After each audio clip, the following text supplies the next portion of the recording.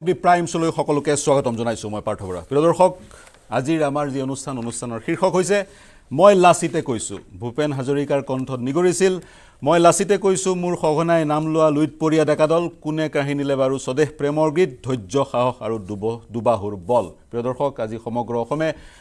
লাচিত বৰফুকনৰ 401 সংখ্যক জন্ম দিৱস উদযাপন কৰিছে, তেওঁক ৰোমন্থন কৰিছে। কিন্তু প্ৰশ্ন বহুকেইটা উত্থাপন হৈছে। প্ৰথম প্ৰশ্ন,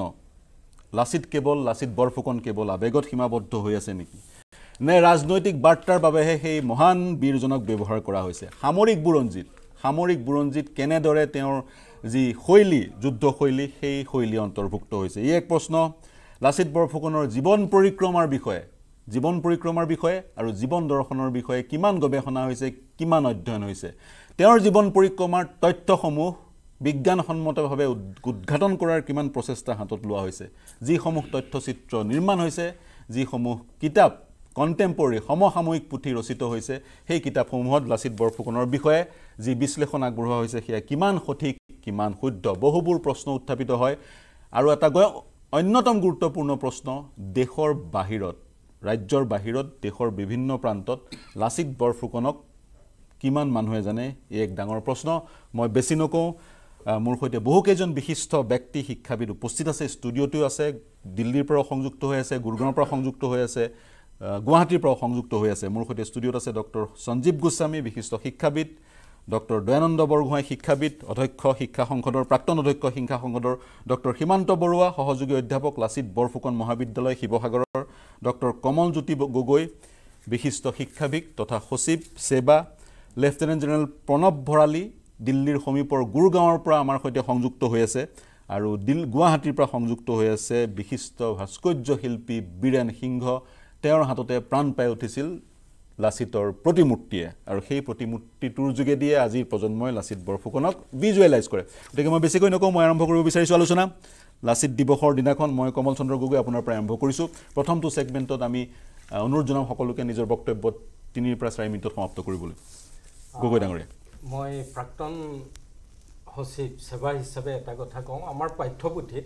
3টা কথা বিস্তৃতভাৱে নাছিল আৰু ল'ৰা ছোৱালীয়ে জানিব পৰাকৈ নাছিল। আৰু কিছুদিনৰ আগতে এটা প্ৰবন্ধত তপন কুমাৰ শৰ্মাই কৈ গৈছে যে লাচিতৰ জন্ম তাৰিখ মই নাজানো, ইমান কিতাপ পঢ়িলোঁ, আৰু লাচিতৰ জন্ম ঠাই, জন্ম গাঁওখনৰ নাম নাজানো, মই কিতাপত বিচাৰি নাপালোঁ, আৰু মাতৃৰ নাম আমাৰ গুগলত ইমান ভুলকৈ আছে, ইউটিউবত ভুলকৈ পাওঁ, নাগেশ্বৰী বুলি দিছে। এইকেইটা কথা আমি বিচাৰি ঘূৰি ফুৰিছিলোঁ। আমাৰ লগতে আছে ডক্টৰ দয়ানন্দ বৰগোহাঁই ছাৰ, আমি লগ পাইছিলোঁ প্ৰাক্তন অধ্যাপক গুৱাহাটী বিশ্ববিদ্যালয়ৰ ডক্টৰ পদ্মশ্ৰী যোগেন্দ্ৰনাথ ফুকন ছাৰ, তেখেতৰ সৈতে আমি ঘূৰিছিলোঁগৈ গড়গাঁও। দেখা পালোঁ যে শুকুতি বাৰী আছে, সেইখনেই গাঁও য'ত মোমাই তামুলী বৰবৰুৱাই প্ৰতিষ্ঠা কৰিছিল। শুকুতি বাৰী আছে, গড়গাঁৱৰ সমীপতে শিৱসাগৰৰ আপোনাৰ কুজিবালি হাঁহচৰা, আৰু শুকুতি আলি আছে। শুকুতি মানে লাচিতৰ দেউতাক মোমাই তামুলী বৰবৰুৱা পিছলৈ, আৰু তাতে আমাৰ আছে হাতীহুৰীয়া বিল, এইখিনি আমি বুৰঞ্জীত পাওঁ, হাতীহুৰীয়া বিল। গতিকে বহুজনে বহু কথা কয়, লাচিত বৰফুকনৰ জন্ম ঠাই হ'ল সেই শুকুতি বাৰী হাঁহচৰা, আৰু সেইটো আমি নিশ্চিত কৰিছোঁ। আৰু তাৰ সমীপতে আছে মোমাই তামুলী বৰবৰুৱা মৈদাম। আৰু আমি বোকা গছকি যোৱা জুলাই মাহত গৈছোঁ ডক্টৰ পদ্মশ্ৰী আমাৰ যোগেন্দ্ৰনাথ ফুকন ডাঙৰীয়াৰ সৈতে, আৰু যিজনে যথেষ্ট অধ্যয়ন কৰিছে। আৰু এতিয়া চৰাইদেউৰ লাচিত মৈদামৰ যি আমাৰ বিশ্ব ঐতিহ্য ক্ষেত্ৰ, তাৰ কাৰণেও কাম কৰি আছে, চৰকাৰে স্বীকৃতি প্ৰদান কৰিছে, আমাৰ গোহাঁই ছাৰো আছে লগতে। আৰু দ্বিতীয় কথাটো হ'ল তেওঁৰ জন্ম তাৰিখ। আমাৰ 1627 চনত মাক ঢুকাইছিল, 1.5 বছৰ আগতে জন্ম হোৱা বুলি আমাৰ কিতাপত কৈ গৈছে। মানে 1625 চনৰ 24 নৱেম্বৰত জন্ম, বহুতে 1622 চন বুলি কয়, কিন্তু এই কথাখিনি আছে আমাৰ বুঢ়াগোহাঁই বংশাৱলীত। আৰু মাতৃৰ নাম নাগেশ্বৰী নহয়, লাচেং গোহাঁই, লাচেং, নাং মানে শ্ৰীমতী, লাচেং নাং লাচেং লাচিত বৰফুকনৰ মাতৃৰ নাম, আৰু পিতৃৰ নাম আমি সকলোৱে জানো মোমাই। আৰু লাচিত বৰফুকন অষ্টম পুত্ৰ, হয়, সপ্তম পুত্ৰ, ক্ষমা কৰিব আমাৰ গোহাঁই ছাৰে এইটো ভালকৈ ক'ব, ভালকৈ সপ্তম পুত্ৰ। গতিকে আপুনি জন্মস্থান স্পষ্ট কৰিছে, জন্ম তাৰিখ আৰু চন স্পষ্ট কৰিছে আৰু মাতৃৰ নাম স্পষ্ট কৰিছে। সেই হিচাপত চাগে 401 নহ'ব, সেই হিচাপত চাগে 401 নহ'ব বাৰু, যিকি নহওক 401 নহ'ব, সেই হিচাপত 401 সংখ্যক জন্ম জয়ন্তী বা জন্ম দিৱস নহ'ব বাৰু। যিকি নহওক শুদ্ধ তথ্য উদ্ঘাটন কৰাটোৱেই বা সত্য অন্বেষণ কৰাটোৱেই বুৰঞ্জীবিদৰ কাম আৰু সেইটো চলি থাকিব কণ্টিনিউৱাছলি। মই বৰগোহাঁই ডাঙৰীয়া ডক্টৰ দয়ানন্দ বৰগোহাঁই ডাঙৰীয়া আপোনাৰ ওচৰলৈ গৈছোঁ, বহুকেইটা প্ৰশ্ন উত্থাপন কৰিছোঁ। আজিৰ দিনটোত আপোনাৰ উপলব্ধি কি? লাচিত বৰফুকনৰ বিষয়ে জানিবলৈ হ'লে এখন কিতাপৰ কথাই কোৱা হয়, বাইবেল বুলি খ্যাত ডক্টৰ সূৰ্য কুমাৰ বুঢ়াৰ সেই কিতাপখন Lachit Borphukan in his times. Lachit বৰফুকনৰ জন্মৰ দিনটোত আপোনাৰ উপলব্ধি কি? তেওঁৰ বিষয়ে সমগ্ৰ বিশ্বই আৰু ভালকৈ জনাৰ অৱকাশ কিন্তু আছে। লাচিত বৰফুকন তেওঁ বীৰ নহয়, মহাবীৰ নহয়, তেওঁ অসমীয়া জাতিৰ ধমনীৰ স্পন্দন। যি নামটো ল'লে, যিসকলে লাচিতক জানে বা যিসকলে লাচিত সম্পৰ্কে পঢ়া শুনা কৰিছে, সেইসকলে এইটো ফিল কৰে যে সেন্সেশ্যন এটা ফিল কৰে। কিন্তু প্ৰণালীবদ্ধভাৱে সেই যুগৰ এণ্টায়াৰ বুৰঞ্জী যাতে পঢ়া শুনা কৰা নহয়, সেই যুগৰ বুৰঞ্জীত যাতে কোনো ভাল গৱেষণা নহয়, এইটোৰ কাৰণত এটা প্ৰণালীবদ্ধ মানে থিংকিং ভাৱ এটা অসমত চলি আহিছে বহু দিনৰ পৰা। আৰু যিটোৰ কাৰণে সাধাৰণ পাঠ্যপুথিত অসম বুৰঞ্জী কমপ্লিটলি নাইকিয়া কৰা হ'ল। আমি যেতিয়া হায়াৰ ছেকেণ্ডেৰী কাউন্সিলৰ চেয়াৰমেন আছিলোঁ, তেতিয়া আমি এই কথাটো গভীৰভাৱে উপলব্ধি কৰি বুৰঞ্জী সম্পৰ্কীয় কথাখিনি মিনিমাম 2টা বছৰ হয়তো ল'ৰাখিনিয়ে জানক বুলি আমি ভূগোল আৰু বুৰঞ্জী এখন কৰি, যিহেতু 2টা ছাবজেক্টে ভালকৈ নপঢ়ে, 2টা ছাবজেক্ট একাকাৰ কৰি আমি স্বদেশ অধ্যয়ন বুলি এখন কিতাপ উলিয়াইছোঁ। আপুনি শুনি দুখ পাব যে এই স্বদেশ অধ্যয়ন আমি অহাৰ ঠিক অলপ দিনৰ পাছতে উঠাই দিবলৈ যত্ন কৰা হ'ল। তাৰপিছত আমি সমান্তৰালভাৱে আমি আৰু এটা যত্ন কৰিছিলোঁ, এইটো কমল গগৈয়ে বেছি ইনিচিয়েটিভ লৈছিল যে বিহুক এটা হেৰি কৰিব লাগে। He was secretary at that time, যে বিহু এটা ছাবজেক্ট প্ৰতিষ্ঠা কৰিব লাগে। আমি বিহু ছাবজেক্টো প্ৰতিষ্ঠা কৰিছিলোঁ। বিহু ছাবজেক্ট প্ৰতিষ্ঠা কৰি অপশ্যনেল ছাবজেক্ট হিচাপে দিলোঁ আৰু বহু কলেজত, বহু হায়াৰ ছেকেণ্ডেৰী লেভেলটোত চলিলোঁ। এইটো আমি অহাৰ পাছতে এইটো অলপ দিনৰ পাছতে এইটো নাইকিয়া কৰি দিবলৈ, মই অলপ চেণ্টিমেণ্টৰ কথা কৈছোঁ। তাৰপিছতে signs ইনচেপশ্যন of the council alternative ইংলিছটো এজ এন MIL ব্যৱহাৰ হৈ আছে। আমি ষ্টেক হোল্ডাৰ্ছ আটাইকে লৈ মোৰ দেন 5000 মানুহৰ মত লৈ আৰু ষ্টেক হোল্ডাৰ্ছৰ লগত মিটিং আমি এইটো উঠালোঁ আৰু উঠাই আমাৰ দিনতে অল্টাৰনেটিভ ইংলিছ মানে এজ এন MIL ব্যৱহাৰ হ'ব নোৱাৰে বুলি কৈছিল। ইণ্টাৰেষ্টিংলি এনাফ আমি অহাৰ 2 মাহেই নহ'ল আকৌ অল্টাৰনেটিভ দি দিলোঁ। এইটো কেলে হৈছে, এইটো আমি ভাবিছোঁ যে এখিনি সূচী বায়ুগ্ৰস্ত থিংকিং ভবা এখিনি মানুহ আছে সূচী বায়ুগ্ৰস্ততাৰে যে আমিয়ে শ্ৰেষ্ঠ, আমাতকৈ শ্ৰেষ্ঠ কোনো নাই, এনেকুৱা এখিনি ভবা মানুহ আছে অসমত, এতিয়াও আছে। আৰু জাতিটো গঠন সম্পৰ্কে বুৰঞ্জীৰ জ্ঞান একেবাৰে নাই, যাৰ কাৰণে কিমান ত্যাগত অসমীয়া জাতিটো হৈছিল। আহোমসকলে নিজৰ ভাষা ধৰ্ম বাদ দিছে, 7জন ৰজাই নিজৰ ৰাজত্ব এৰিছে আৰু শেষত সেই ডাঙৰীয়া মই ত্যাগৰ কথাটো সেইখনৰ পৰা আপোনাৰ পৰা পুনৰ আৰম্ভ কৰিম, বাকীসকলৰ মন্তব্য লৈ ল'ম, অনুৰোধ জনাব আপোনাক। ত্যাগৰ বিনিময়ত অসমীয়া জাতি গঢ় লৈছিল, কিন্তু দুৰ্ভাগ্যজনকভাৱে আজিৰ প্ৰজন্মই বা যি ধৰণে প্ৰণালীবদ্ধভাৱে অধ্যয়ন কৰিব লাগিছিল অসমৰ বুৰঞ্জীক, সেই ধৰণে অধ্যয়ন কৰিব পৰা নাই। আৰু অতিথি আমাৰ সৈতে আছে, লেফটেনেণ্ট জেনেৰেল প্ৰণৱ ভৰালী আমাৰ সৈতে সংযুক্ত হৈ আছে। তেওঁ যদি শুনিছে, ভৰালী ডাঙৰীয়া স্বাগতম জনাইছোঁ আপোনাক এই অনুষ্ঠানলৈ। আমি কৈ আছিলোঁ লাচিত বৰফুকনৰ সন্দৰ্ভত আমি কথা পাতি আছিলোঁ। লাচিত বৰফুকনক প্ৰণালীবদ্ধভাৱে তেওঁ সেই বীৰজনাক প্ৰণালীবদ্ধভাৱে অধ্যয়ন কৰা হোৱা নাই। তেওঁৰ জীৱনৰ বিভিন্ন কাহিনী, বিভিন্ন পটভূমি অসমৰ ৰাইজ জনাৰ পৰা বঞ্চিত হৈছে। তেওঁৰ সামৰিক বুৰঞ্জীত তেওঁৰ অন্তৰ্ভুক্তি পৰ্যাপ্ত নহয়। যিজন ব্যক্তিয়ে মোগলক পৰাভূত কৰিছিলে নেভেল ৱাৰফেয়াৰত, যদি মই সামৰিক বুৰঞ্জীৰ প্ৰসংগত তেওঁক বিশ্লেষণ কৰিবলৈ আপোনাক অনুৰোধ জনাওঁ, সংক্ষেপত আপুনি কেনেদৰে বিশ্লেষণ কৰিব 3 মিনিটৰ ভিতৰত? চাওক, এনেধৰণে যে লাচিত বৰফুকন অসমীয়াসকলৰ কাৰণে আমাৰ বুৰঞ্জীৰ আটাইতকৈ প্ৰসিদ্ধ মহাবীৰ, আমাৰ বুৰঞ্জীৰ আটাইতকৈ প্ৰসিদ্ধ সেনাপতি আৰু আমাৰ সকলোৰে কাৰণে লাচিত বৰফুকন এতিয়া বৰ্তমান এটা নাম নহয়, লাচিত বৰফুকন হৈছে এটা আদৰ্শ। লাচিত বৰফুকন হৈছে দেশৰ কাৰণে, মাতৃভূমিৰ কাৰণে যুঁজিবৰ কাৰণে এটা প্ৰেৰণা কিন্তু লাচিত বৰফুকনৰ নাম অসমৰ বাহিৰত কোনে কোনে জানে অসমৰ বাহিৰত এই নামটো বহুত কম মানুহে জানে কিয়া গম পোৱা গৈছে যে যোৱা বছৰ যেতিয়া 400 বছৰীয়া লাচিত বৰফুকনৰ জন্ম দিৱস দিল্লীত পতা হৈছিল তেতিয়াৰ পিছৰ পৰা অলপমান লাচিত বৰফুকনৰ নামটো বাহিৰৰ মানুহে জনা হৈছে তাৰোপৰি নেশ্যনেল ডিফেন্স একাডেমীত এটা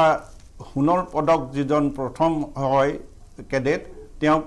লাচিত বৰফুকন এৱাৰ্ড এটা দিয়া যায় তাৰ বাদে লাচিত বৰফুকনৰ নাম কোনেও নাজানে কিন্তু যেতিয়া লাচিত বৰফুকনক আপুনি কম্পেয়াৰ কৰিব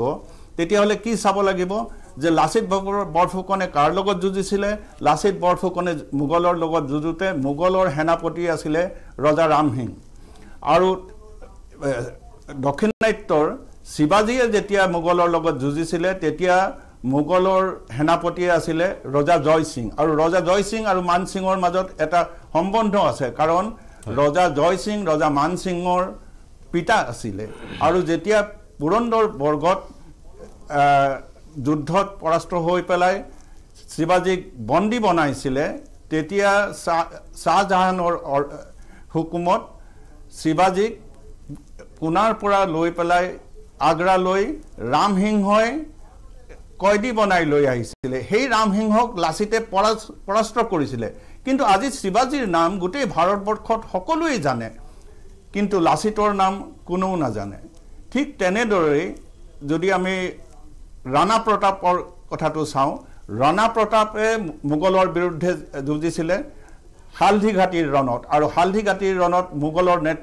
সৈন্যৰ নেতৃত্ব কৰিছিলে ৰজা মান সিঙে আৰু ৰজা মান সিং আছিলে ৰজা জয় সিঙৰ ককা দেউতাক হয় কিন্তু আজি গোটেই ভাৰতবৰ্ষতে মহাৰাণা প্ৰতাপক সকলোৱে চিনি পায় কিন্তু লাচিত বৰফুকনৰ নাম অকল অসমতহে আমি জানো অসমৰ বাহিৰত কোনেও নাজানে তাৰোপৰি আটাইতকৈ ডাঙৰ কথা যেটো আপুনি ক'লে যে লাচিত বৰফুকন এজন স্থল সেনাৰ সেনাপতি আছিলে কিন্তু তেওঁ মুগলক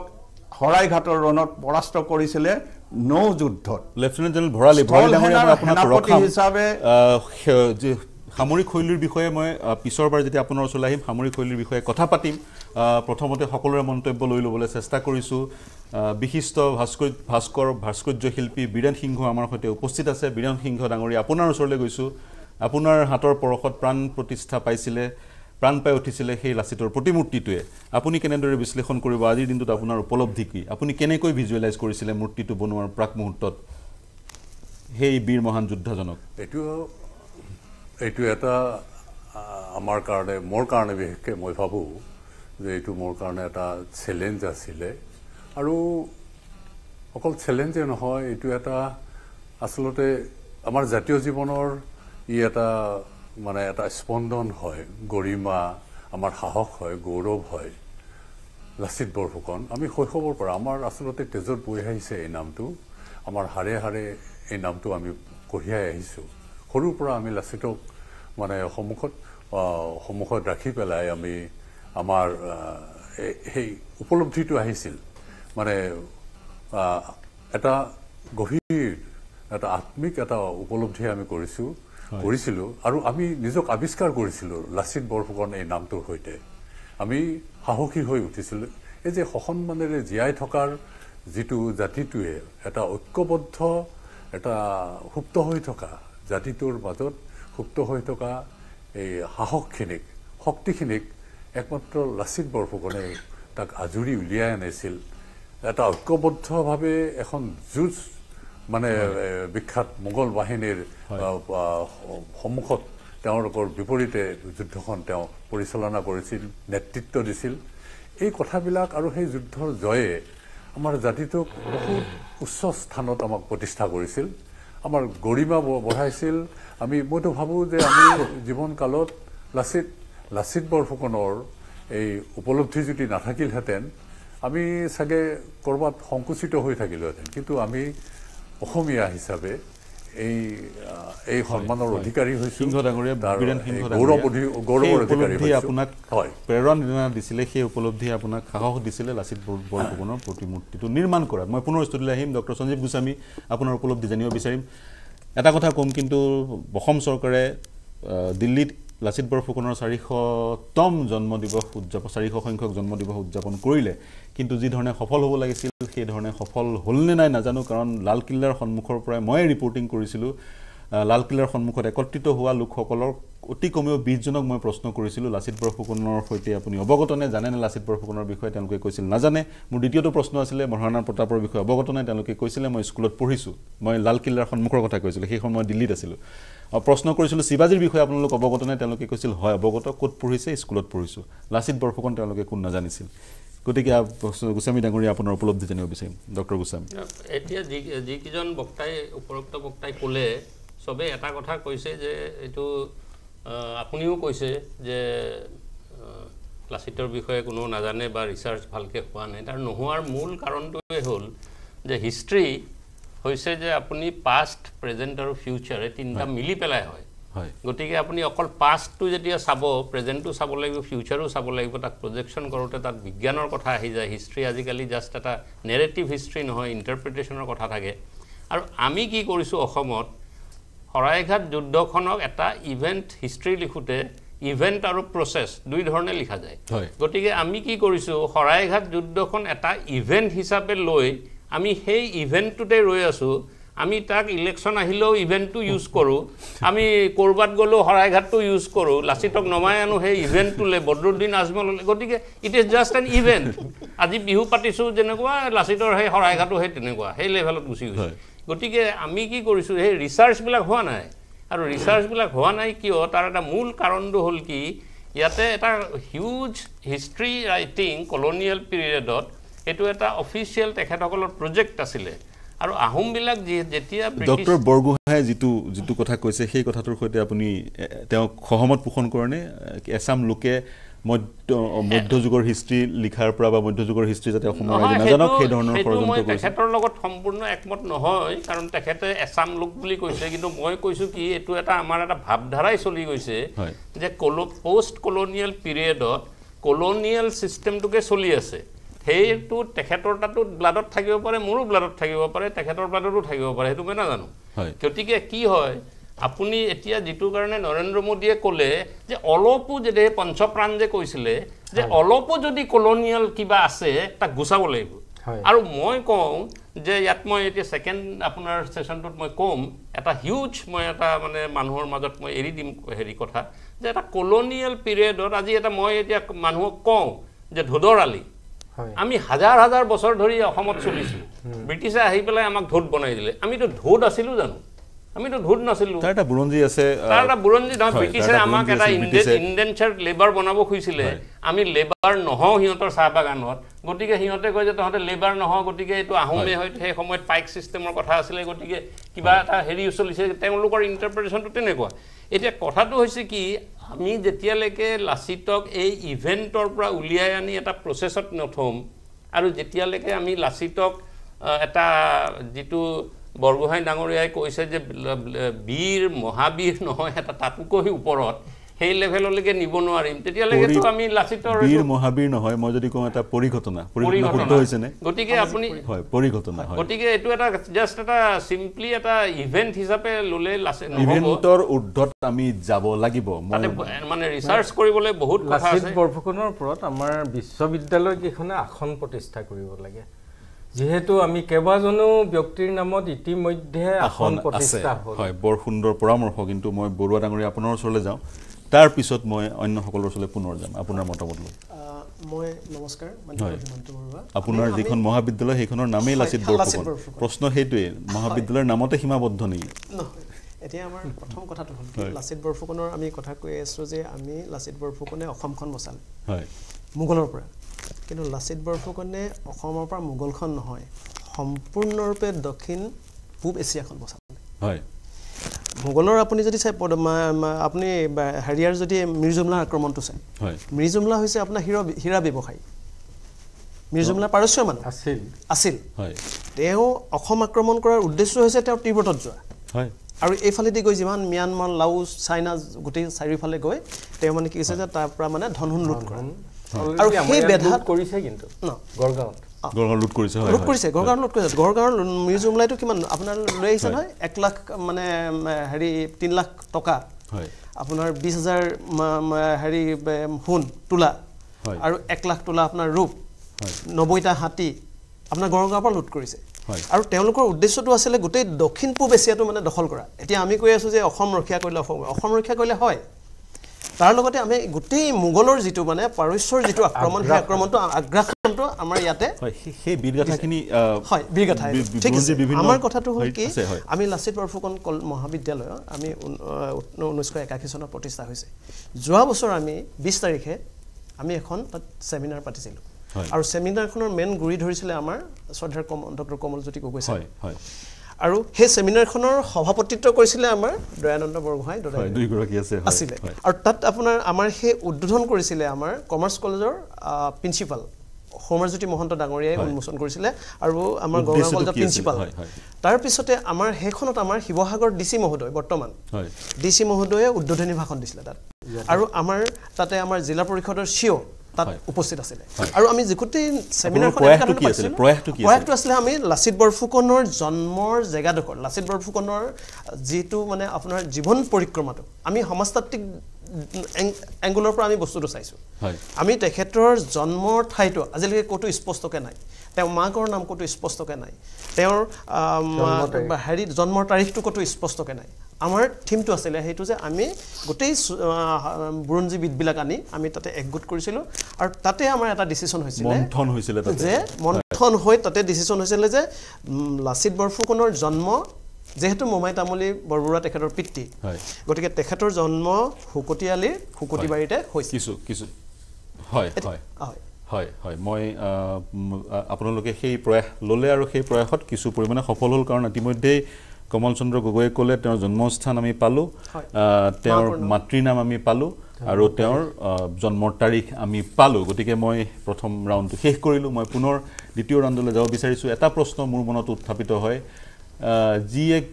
জাতিক লাচিত বৰফুকনে নেতৃত্ব দিছিল আৰু পৰাক্ৰমী মোগলক পৰাভূত কৰিছিল আৰু সেই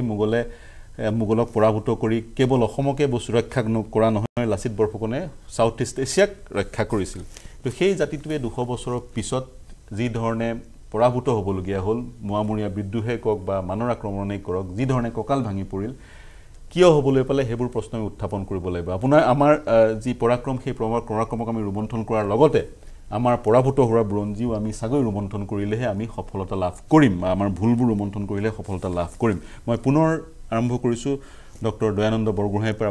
আপুনি ত্যাগৰ কথা কৈ আছিলে হয় চুকাফাই যিদিনা ৰাজধানী পাতিছে 1253 সিদিনাখন এটা ভোজ দিছিল তেওঁ আৰু সেই ভোজটো ডিটেইলছত নাযাওঁ সেই ভোজটো খোৱাৰ পিছত তেওঁ সুধিছিল কেনে পালি আটাই ক'লে ভাল এজন বৰাহী মানুহে উঠি ক'লে নাই বেয়া তহঁতি বনাব নাজানো চুকাফাই তেওঁক যি ইচ্ছা তাকে কৰিব পাৰিলে সেইটো তেওঁৰ লগত সৈন্য আছে মানুহ আছে 9000 মানুহৰ যদিও এৰি আহিছে বহুত আছে ইতিমধ্যে বৰাহী মৰাণ লগত আহিছে দিখৌ কাখৰ কছাৰী মানুহ আহিছে তেতিয়া কয় হয় নেকি তেতিয়াহ'লে কালিলৈ তহঁতি বনাই খোৱাবি পিছদিনা বৰাহীয়ে বনাই খোৱালে আৰু বৰাহীয়ে বনাই খোৱা একেখিনিকে বনালে ৰন্ধন প্ৰকৰণটো বেলেগ চুঙাত ভৰাই বনাই দেখুৱালে আৰু খোৱালে গতিকে বিৰাট ভাল পায় কিটচেনটো তেওঁলোকক দি দিলে কিটচেন কাক দিয়ে যাক বিশ্বাস কৰে এণ্টায়াৰ বৰাহী জাতিটো নাইকিয়া হৈ থাকিলে দিছ was the first step of assimilation আৰু তাৰ পিছত যুদ্ধ নাই কৰা কিমান দিন নাই কৰা 1523 চুতীয়াৰ লগত যুদ্ধ হৈছে সোমাইছে 1228 5 বছৰ কম 300 ইয়াৰ্ছৰ পাছত ফোৰ্স এপ্লাই কৰিছে কছাৰীৰ লগত যুদ্ধ হৈছে 1535 300 বছৰতকৈ বেছি ফোৰ্স এপ্লাই কৰিছে কেলে লগ লাগোৱা তহঁতি গণ্ডগোল কৰি আছ লগ লাগিছে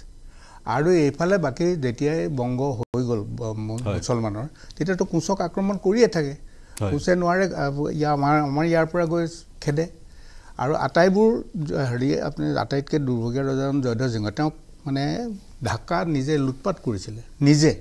আৰু সেইজন জয়ধ্বজ সিংহই পলাব লগা হৈছে এটা সৰু কিবা ঘটনাৰ কাৰণে সেইটো বাৰু বেলেগ কথা তো আল্টিমেটলি এই গোটেই কথাটোত 7জন ৰজাই ৰাজ্য এৰিব লগা হ'ল জাতিটো হক বুলি আহোমে ধৰ্ম এৰি দিলে মানুহৰ ধৰ্ম যি হয় যি কৰক কৰি থাক ধৰ্মত লাগি থাকিব নালাগে ভাষাটো এৰি দিলে যি ভাষা কওক কৰি থাক আৰু 250-300 বছৰৰ পিছতো সম্পূৰ্ণৰূপে লোকেল ভাষা ৰাজপ্ৰহাৰীত ওলাই গ'ল ৰাজমেলত ওলাই গ'ল যদিও তেওঁলোকৰ সিক্ৰেচিৰ কাৰণে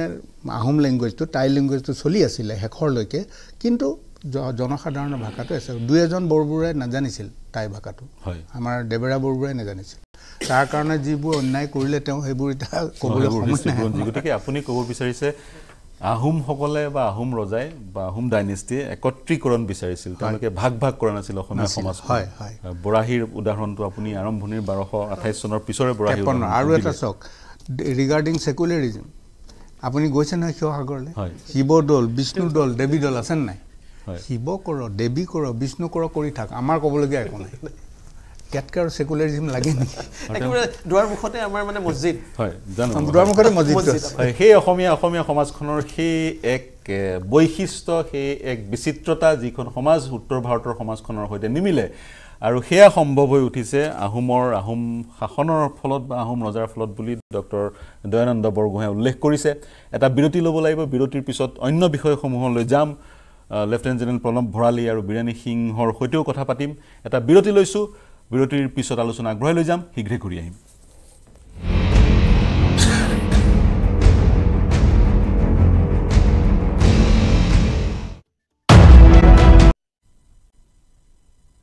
নমস্কাৰ প্ৰিয় দৰ্শক সকলোকে স্বাগতম জনাইছোঁ দ্বিতীয় খণ্ডত উপনীত হৈছোঁ আমাৰ অনুষ্ঠান মই লাচিতে কৈছোঁ আমি কথা পাতি আছিলোঁ লাচিত বৰফুকনক উপস্থাপন কেনেদৰে হৈছে আমাৰ সমাজত আৰু নৱপ্ৰজন্মই তেওঁৰ বিষয়ে কিমান জানে অসমৰ বাহিৰৰ লোকে কিমান জানে বিদেশৰ লোকে কিমান জানে অসমৰ চুবুৰীয়া ৰাষ্ট্ৰসমূহৰ লোকসকলে লাচিত বৰফুকনৰ বীৰত্বৰ বিষয়ে তেওঁৰ জীৱনশৈলীৰ বিষয়ে জীৱন দৰ্শনৰ বিষয়ে তেওঁৰ যুদ্ধশৈলীৰ বিষয়ে কিমান জানে দ্বিতীয়টো খণ্ডত উপনীত হৈছোঁ সকলোকে মই 2-3 মিনিটৰ ভিতৰত নিজৰ বক্তব্য ৰাখিবলৈ অনুৰোধ জনাম কমল চন্দ্ৰ গগৈৰ পৰা পুনৰ আৰম্ভ কৰিছোঁ হয় আপুনি তিনিটা অতি গুৰুত্বপূৰ্ণ কাম কৰিলে তেওঁৰ জন্মস্থান নিৰ্ধাৰিত হ'ল তেওঁৰ মাতৃৰ নাম নিৰ্ধাৰিত হ'ল আৰু তেওঁৰ জন্মৰ তাৰিখ নিৰ্ধাৰিত হ'ল আমি চাগৈ তাতকৈ আৰু বহু কৰিবলগীয়া আছে নহয় জানো হয় এতিয়া প্ৰথম কথা হ'ল লাচিত বৰফুকনৰ নামত অসমৰ বিশ্ববিদ্যালয় কেইখনত এখন আসন প্ৰতিষ্ঠা হ'ব লাগে আৰু ইয়াৰ ওপৰত গৱেষণা ভালকৈ হ'ব লাগে আৰু হ'ব পৰা বহুত সমল আছে আৰু বুৰঞ্জীবিদসকলে এইটো কৰা নাই আচলতে মই মানে ইমান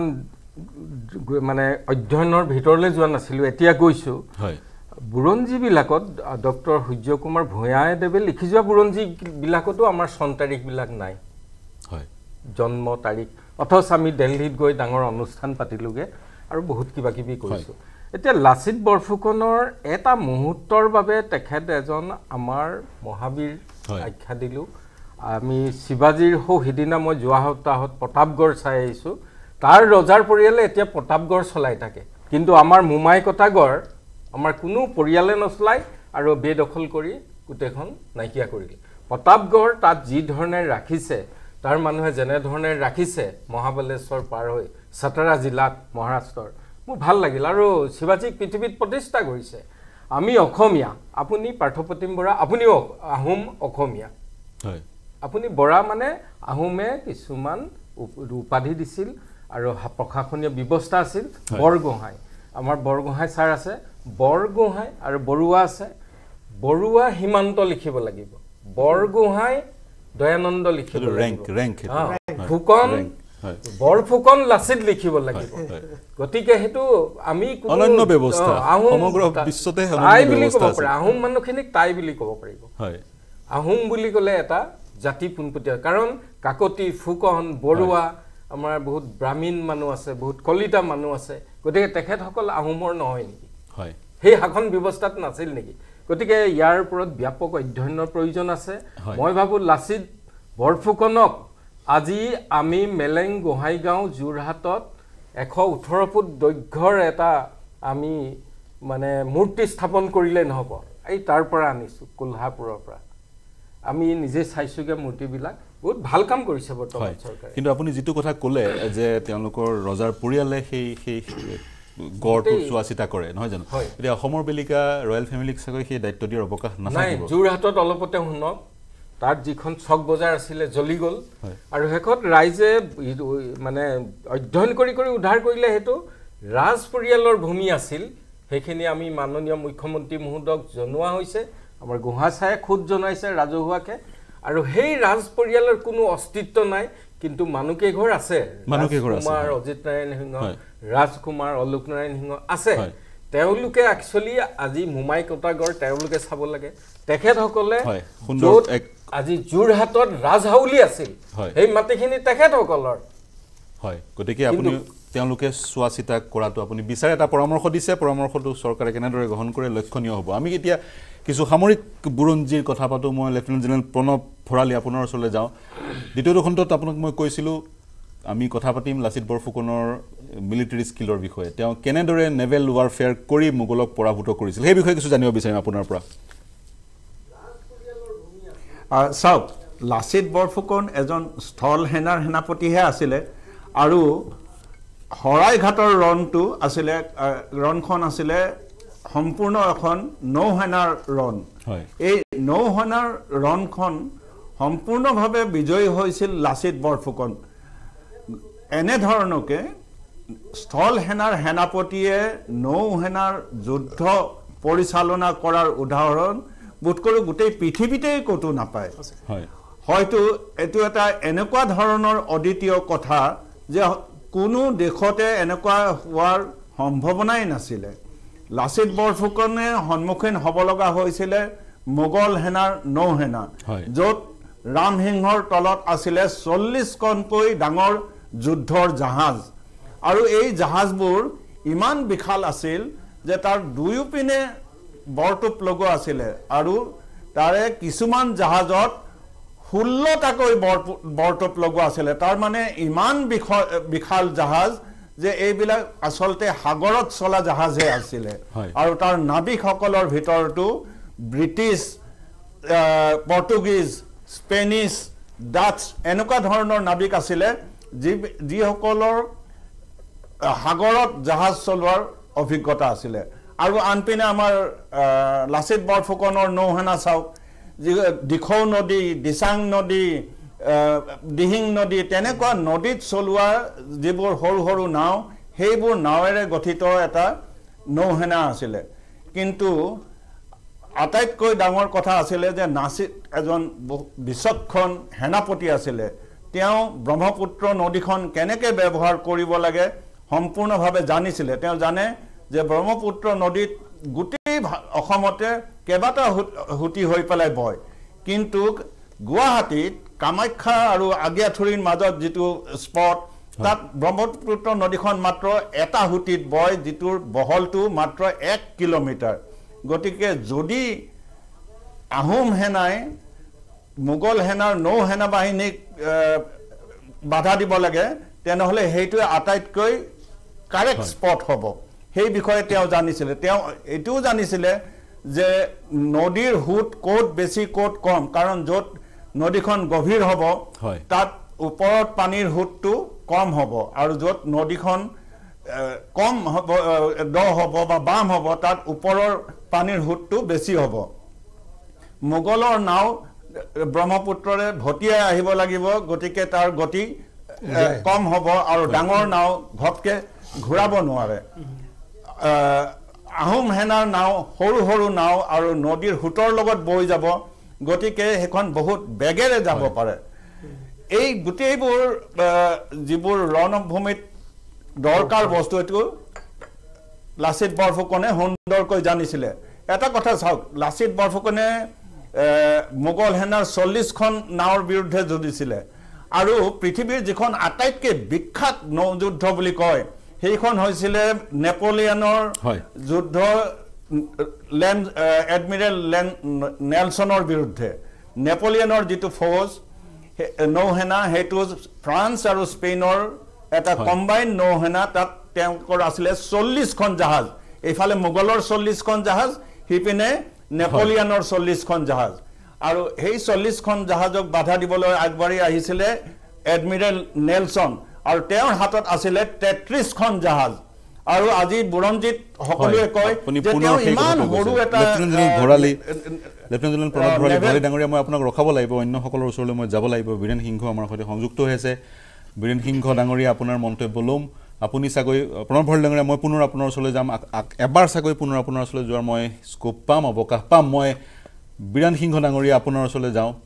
পুনৰ মন্তব্য ল'ম আপোনাৰ সকলোৰে কথাবোৰ শুনিলে কিছু কৰিছোঁ আমি কিছু কৰিবলগীয়া আছে এই মুহূৰ্তত আপুনি কি ক'ব বিচাৰিব কৰিবলগীয়াখিনি শিল্পৰ কৰ্মৰ যোগেদি আগবঢ়াই লৈ যোৱাৰ অৱকাশ কিমান আছে তথ্যচিত্ৰ ভাস্কৰ্য বা চিত্ৰ বা অন্য ধৰণে আসলতে গোটেই কথাবিলাক এনেকুৱা আছিলে লাচিত বৰফুকনক আমি যেতিয়া ব্ৰহ্মপুত্ৰত বহাব লগা হ'ল মই অকণমান আগৰ পৰা কৈছোঁ তেতিয়া আমি ব্ৰহ্মপুত্ৰত লাচিত বৰফুকনে যুঁজিছিল শৰাইঘাট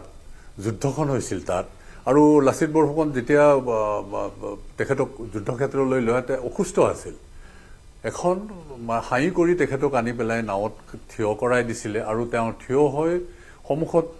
মোগলক দেখিছিল মোগলক দেখি পেলাই তেওঁ যে যিটো চিঞৰ মাৰিছিল সেই চিঞৰটো এই যে গোটেই সৈন্যখিনিৰ একদম শেষৰ সৈন্যজনেও শুনিব লাগিব গতিকে সেই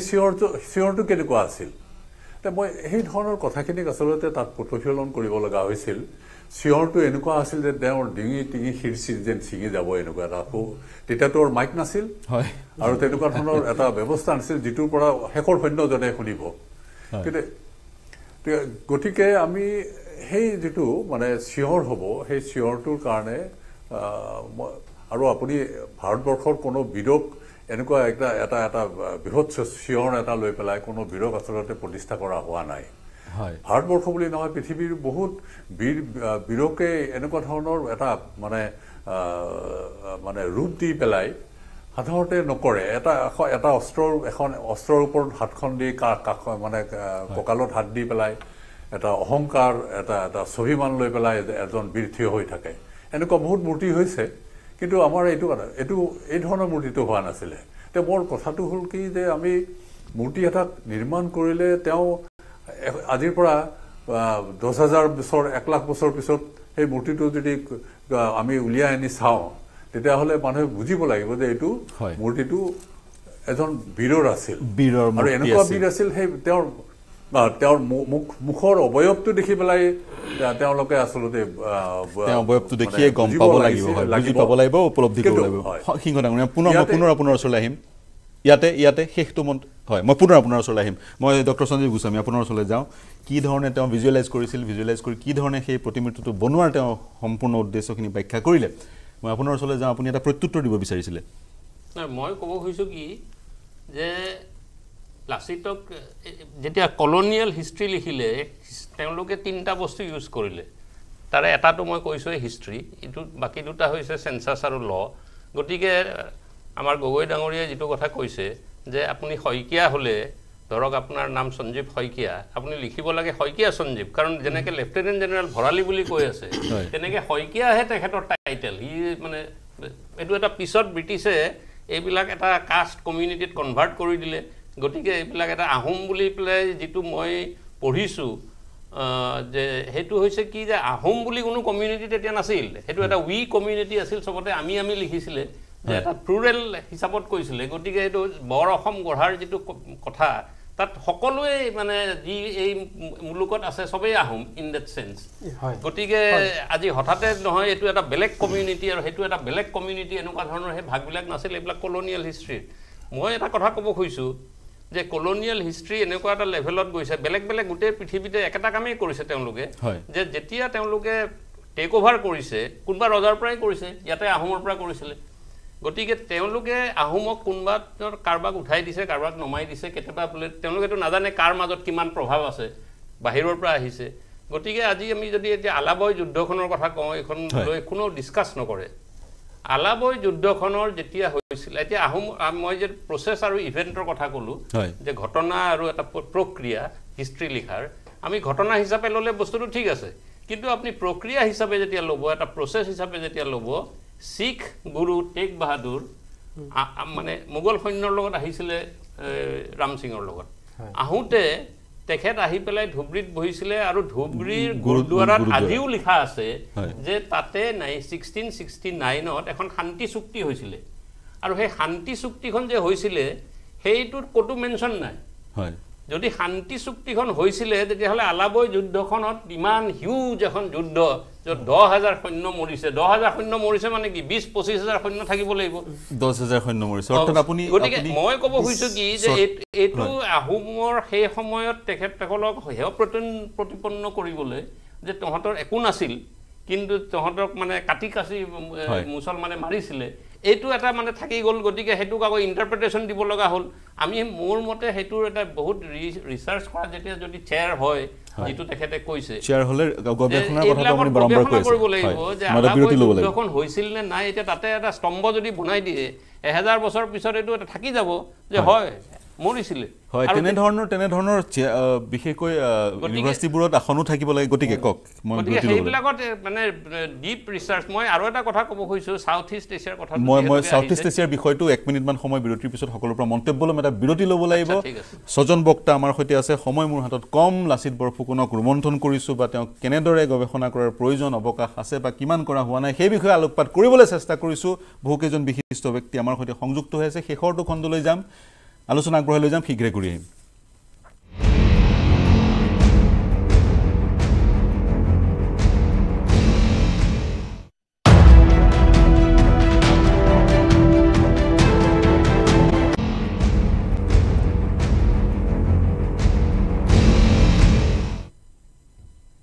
নমস্কাৰ প্ৰিয় দৰ্শক বিশেষ অনুষ্ঠান আমাৰ লাচিত দিৱসৰ দিনাখন মই লাচিতে কৈছোঁ সকলোকে স্বাগতম জনাইছোঁ শেষৰটো খণ্ডত উপনীত হৈছোঁ সম্ভৱতঃ 10 বা 11 মিনিট মোৰ হাতত আছে মই দয়ানন্দ বৰগোহাঁই ডাঙৰীয়া আপোনাৰ পৰা আৰম্ভ কৰিছোঁ শেষৰটো খণ্ডত কি বাৰ্তা দিব বিচাৰিব এই মঞ্চৰ যোগেদি লাচিত বৰফুকন সন্দৰ্ভত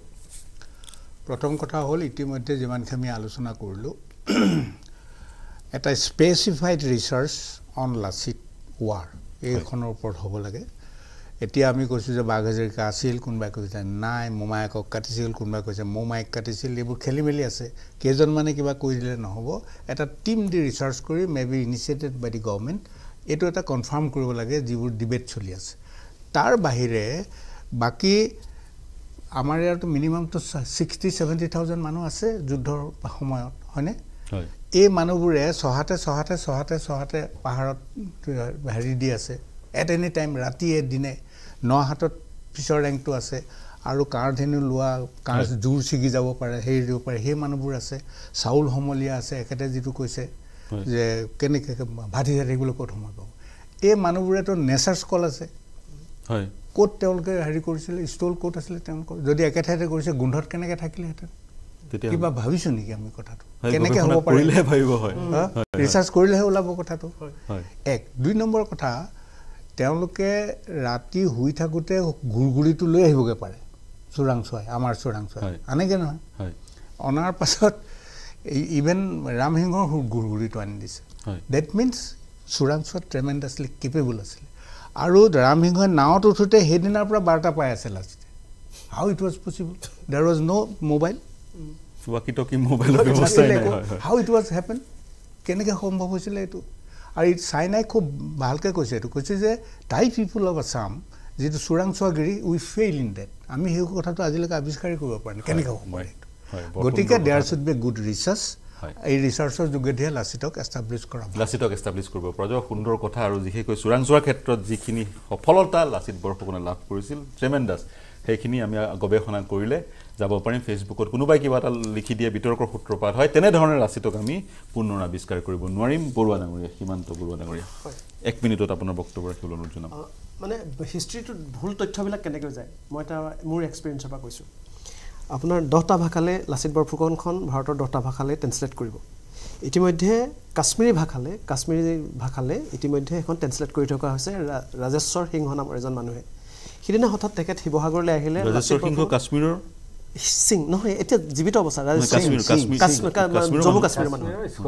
স্কলাৰ তেওঁ সাহিত্য একাডেমী পাইছে তেখেতে শিৱসাগৰলৈ আহিলে আহি গোটেই লাচিতৰ যি জন্মস্থানৰ পৰা আদি কৰি গোটেইখিনি চালে চোৱাৰ পিছত তেখেতে মোক লগ কৰিলে আৰু মই লগ কৰিলোঁ কৰাৰ পাছত কি হ'ল তাতে তেওঁলোকে তাত লিখিছে যে দেশতকৈ মোমাই ডাঙৰ নহয় এই কথাটো আমি জানো কিন্তু তেওঁলোকে কিতাপত লিখিছে কি যে লাচিতে নিজৰ দদায়েকক কাটিছিলে চাচা আংকল তাৰমানে কি আছে ইংলিছত লিখা আছে যে আপোনাৰ আংকলটো চাচা হ'ব নে মামা হ'ব তেওঁলোকে নাজানে মেটাৰনেল আংকল পেটাৰনেল আংকল কি হ'ব সেইবোৰ নাজানে তেওঁলোকে গতিকে তেওঁলোকে চাচা লিখিলে তাত ভুল বাৰ্তা যাব লগে লগে তেতিয়া মই যে ক'লোঁ যে নহয় দেশতকৈ মমাই ডাঙৰ নহয় মামা আৰু তেতিয়া ইনষ্টেণ্ট তেওঁ লগলৈকে তালৈ ফোন কৰিছে যে তোমালোকে যিমান কৰিছিলে এটা ৰখাই দিয়া আৰু সেইটো চেণ্টেন্সটো মি গভৰ্ণমেণ্ট হয় হয় মই ক'লো এই হিষ্ট্ৰীটো তেনেকৈ ভুল বাৰ্তা যায় হয় সঞ্জীৱ গোস্বামী ডাঙৰীয়া মই সাউথ ইষ্ট এছিয়াৰ কথাটো কৈ আছিলোঁ একচুৱেলি লাচিতৰ যুদ্ধখনৰ আগতেই মোগল শ্বাহজাহানৰ সময়তে বদৰপুৰলৈকে আহোম সৈন্য আহিছিলে আৰু তাতে বদৰপুৰত ফৰ্ট আছে আৰু তেওঁলোকে জাহাজ লৈ আহিছিলে আৰু তাতে যিবিলাক পৰ্চুগীজ মানুহ যেনেকৈ লেফটেনেণ্ট জেনেৰেলে কৈছে পৰ্চুগীজ মানুহক লৈ আহিছিলে জাহাজ চলাবলৈ সেই পৰ্চুগীজ মানুহ এতিয়াও তাত আছে মই লগ পাই আহিছোঁ ডি কষ্টা উপাধি লিখে তাতে ফেমিলিবিলাক আছে তেওঁলোকে সেই সময়তে আহিছিলে আৰু সেইফালেদি একচুৱেলি সাউথ ইষ্ট এছিয়ালৈ যাবলৈ আমাৰ ব্ৰহ্মপুত্ৰ ভেলীৰে সাউথ ইষ্ট এছিয়া যাব নোৱাৰে তেওঁলোকে চাইনা গৈ পেলাই টি যিটো ট্ৰেড আছিলে টি ৰুট সেইটোহে দখল কৰিব পাৰিব টুৱাৰ্ডছ ইউৰোপ তেওঁলোকে সাউথ ইষ্ট এছিয়া আৰু যিটো এতিয়া ৰোহিংগীয়া কথাবিলাক ওলাইছে আৰু ইণ্ডোনেছিয়া মালয়েছিয়া এইবিলাকত মোগলৰ মানে ইনফ্লুৱেঞ্চ এই শ্বাহজাহানৰ সময়তে হৈছিলে কাৰণ তেওঁলোকে বাংলাদেশৰ পৰা সেই হিচাপে সোমাই গৈছিলে আমাৰ ইয়াতে এইটো আমাৰ এইটোত আকৌ কি হ'ল এইটো এটা বেলেগ এটা চেপ্টাৰ মই মানে তিব্বতৰ কথা তেওঁলোকৰ মুখ্য উদ্দেশ্যটো আছিলে তিব্বতত যোৱা কিন্তু তিব্বতত আৰু সাউথ ইষ্ট এছিয়া দুইটা বেলেগ বস্তু গতিকে দুটা এটা বেলেগ জিঅ'গ্ৰাফি গতিকে সাউথ ইষ্ট এছিয়াত তেওঁলোকৰ ইনফ্লুৱেঞ্চ আগতেই হৈছে লাচিতে তেওঁলোকক এটা বেলেগ ধৰণে ৰখাইছে যিটো মানে আমি বুৰঞ্জীত অদ্বিতীয় আৰু সেইটো আমি ডিপ ৰিচাৰ্চ যিটো সবেই কৈ আছে সেইটো একেবাৰেই নাই আৰু প্ৰয়োজন মৰিব লাগিব আৰু তিনিজন অতিথি আছে মোৰ সময় 4 মিনিট সময় আছে মই লেফটেনেণ্ট জেনেৰেল প্ৰণৱ কুমাৰ ভৰালী পুনৰ আপোনাৰ ওচৰলৈ গৈছোঁ 1 মিনিটত আপোনাৰ শেষৰটো বাৰ্তা এই মঞ্চৰ যোগেদি আপুনি কি বাৰ্তা দিব বিচাৰিব লাচিত সন্দৰ্ভত চাওক দক্ষিণাত্যৰ ছত্ৰপতি শিৱাজীক তেওঁৰ গৰিলা যুদ্ধৰ বাবে গোটেই অকল ভাৰতবৰ্ষ নহয় গোটেই পৃথিৱীতেই তেখেত প্ৰসিদ্ধ যে তেওঁ এজন বহু গৰিলা যুদ্ধৰ আটাইতকৈ ডাঙৰ যোদ্ধা আৰু লাচিত বৰফুকনেও কিন্তু সেই একেই গৰিলা যুদ্ধ কৰিছিলে যেতিয়া গুৱাহাটী চাৰিওপিনৰ পৰা ৰামসিংহই বেৰি ৰাখিছিলে আৰু বাৰিষা কাল আহিলে তেতিয়া মোগল সৈন্য নিজৰ কোঠৰ পৰা ওলাব নোৱাৰিলে তেতিয়া প্ৰত্যেক দিনা ৰাতি গৈ আহোম সৈন্যই মোগল সৈন্যক গৰিলা যুদ্ধৰ টেকটিক্সেৰে আক্ৰমণ কৰিছিলে আৰু বহুত ক্ষতি কৰিছিলে ঠিক তেনেধৰণে মহাৰাণা প্ৰতাপকো গোটেই ভাৰতবৰ্ষত সকলোৱে চিনি পায় কাৰণ তেখেতে আকবৰৰ মোগল সৈন্য যেটো মান সিঙে লিড কৰিছিলে সেই শত্ৰুৰ বিৰুদ্ধে যুঁজিছিলে তেনেহলে যদি মহাৰাণা প্ৰতাপ আৰু শিৱাজী গোটেই ৰাষ্ট্ৰীয় স্তৰৰ দুজন বীৰ হ'ল লাচিত বৰফুকনক এতিয়ালৈকে ৰাষ্ট্ৰীয় স্তৰৰ বীৰ কিয় বনোৱা নাই হয় ভৰালী ডাঙৰীয়া মই আপোনাক এৰিব লাগিব এডমিৰেল নেলছনৰ কথা ভৰালী ডাঙৰীয়া মই আপোনাক এৰিব লাগিব সেই কথাটো ইয়াত সকলোৱে কৈছে দুটা কথা ওলাই পৰিছে আমি নিজাকৈ অসমত প্ৰথমতে গৱেষণা কৰি সত্য উন্মেষণ কৰিব লাগিব সত্য উদ্ঘাটন কৰিব লাগিব প্ৰথম দায়িত্ব আমাৰ হেতু আৰু দ্বিতীয় দায়িত্ব আমাক আমি তেওঁক বিশ্বৰ বুকুত প্ৰতিষ্ঠা কৰিব লাগিব বীৰেন সিংহ ডাঙৰীয়া শেষৰটো মন্তব্য 1 মিনিটত মোৰ আচলতে এটা বৰ আন্তৰিক এটা এটা আবেদন এটা আছে লাচিত বৰফুকন আচলতে ব্ৰহ্মপুত্ৰৰ মাজত সেইটো আমাৰ প্ৰেৰণাৰ দলিল হৈ থাকক আৰু সেইকাৰণে সেই কামটোতে সেই ধৰণে এটা চিন্তা লৈ পেলাই কৰা হৈছিল কিন্তু মোৰ আটাইতকৈ দুখ লাগি আছে যে তাৰে যিটো পেডেষ্টেল এই বেষ্টটোৰ ওপৰত যিটো পেডেষ্টেল হ'ব লাগিছিল সেই পেডেষ্টেলটো আজিলৈ নহ'ল আৰু গেমনে সেইটো কৰা কথা আছিলে গেমনে নকৰিলে কি কথা হ'ল মই বুজি নাপালোঁ কিন্তু সেই পেডেষ্টেলটো হ'লে গোটেই মূৰ্তি ভাগৰ গোটেই কথাখিনি আৰু বেছি শুৱনি হ'লহেঁতেন ধুনীয়া হ'লহেঁতেন মই আপোনালোকৰ মাজেৰে মই এই ৰিকুৱেষ্টটো কৰিব বিচাৰিছোঁ আমাক পেডেষ্টেলটো আচলতে কৰিবৰ কাৰণে লাগে আপোনাৰ এই বাৰ্তা আমি চৰকাৰৰ ওচৰলৈ লৈ যাম সিংহ ডাঙৰীয়া এই বাৰ্তা আমি চৰকাৰৰ ওচৰলৈ লৈ যাম আপুনি যি ধৰণে বিচাৰিছে সেই ধৰণৰ নিৰ্মাণৰ যি পৰামৰ্শ আগবঢ়াইছে চৰকাৰৰ ওচৰলৈ লৈ যাম চৰকাৰে কি পদক্ষেপ লয় সেয়া মন কৰিবলগীয়া হ'ব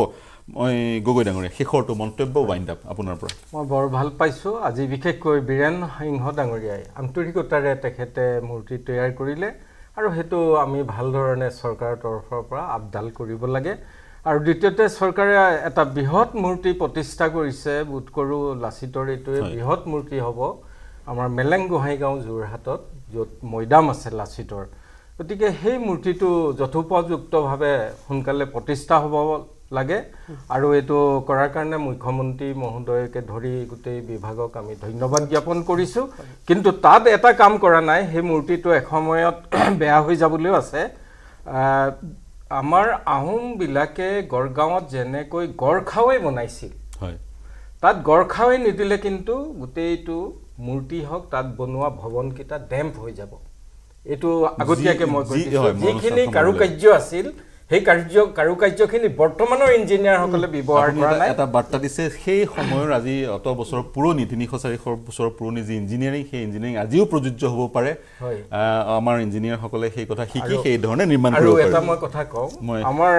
যিটো লাচিত দিৱস যোৱাবাৰ ৰচনা প্ৰতিযোগিতা সমগ্ৰ বিদ্যাবিদ্যালয়ত কৰিলে সেইটো বৰ ভাল কথা আৰু দ্বিতীয় কথা আমি লাচিত বৰফুকনৰ বিষয়ে গৱেষণা কৰিবলৈ বিশ্ববিদ্যালয় কেইখনত আসন প্ৰতিষ্ঠা কৰাটো বিচাৰিছে হয় মই অনুষ্ঠান সামৰিব লাগিব মোৰ 38 লাখ ৰচনা লিখিছে 38 লাখ ৰচনা লিখিছে খুবেই ভাল বাৰ্তা আগ্ৰহ প্ৰকাশ কৰিছে দুটা কথা ওলাই পৰিছে তেওঁৰ বিষয়ে গৱেষণা হ'ব লাগে তেওঁৰ বিষয়ে প্ৰথম কথা গৱেষণা হ'ব লাগে আসন প্ৰতিষ্ঠা হ'ব লাগে গৱেষণা হ'লে দ্বিতীয়তে বিশ্বৰ বুকুত যাতে তেওঁ প্ৰতিষ্ঠিত হয় বিশ্বৰ সকলোৱে জানে তেওঁৰ বিষয়ে সেই সন্দৰ্ভত আমি কিছু পদক্ষেপ গ্ৰহণ কৰিব লাগে মোৰ সৈতে সংযুক্ত হোৱাৰ কাৰণে doctor Sanjeev Goswami doctor Dayanand Borgohain doctor সীমান্ত Barua doctor Kamaljyoti Gogoi lieutenant general Pranab Bharali আৰু বীৰেন সিংহ 6 জন ব্যক্তিকে ধন্যবাদ জ্ঞাপন কৰিছোঁ প্ৰিয় দৰ্শক এই চিন্তাৰ সমলৰে আজিৰ অনুষ্ঠান সামৰিছোঁ শুভৰাত্ৰি